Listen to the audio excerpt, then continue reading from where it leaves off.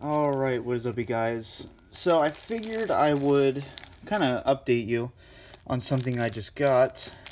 These are resealable bags for DVDs. You know, obviously I have a lot of rare DVDs.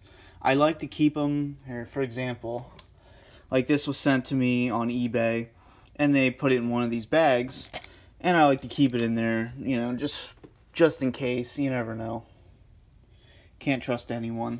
So, you know, I like to keep them sealed in these bags. So what I'm going to do, I'm going to take some more of my rare ones, like old pay-per-views or, you know, collector's editions, and just kind of seal them up to just keep them nice. So I'll show you which ones I do that to, and kind of show you how they work.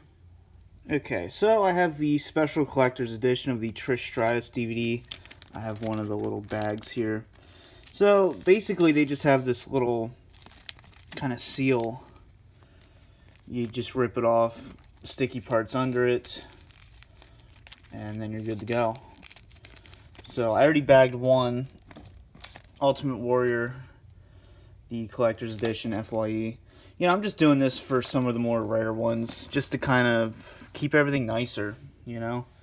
Just, you know, for moisture, or, you know, you never know what could happen. So, yeah, I just wanted to show you kind of how they worked. And they are resealable. I made sure of that. So if I ever want to review them, I can just, you know, take it out and reseal it then. So, yeah, these are pretty nice. Alright, so I just got done sealing a bunch of them. You know, I sealed Attitude Collection, Trish Stratus, of course, and I just sealed the 1999 pay-per-views all the way up to Vengeance 2002.